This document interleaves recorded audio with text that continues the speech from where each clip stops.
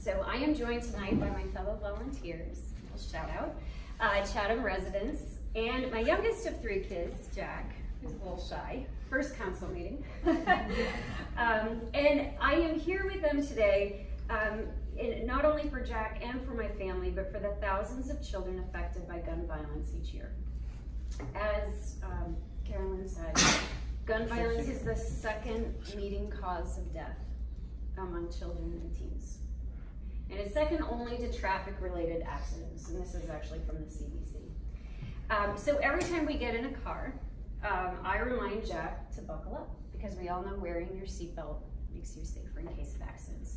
I also implore my older daughter, a new driver, never to text and drive, because it's so dangerous.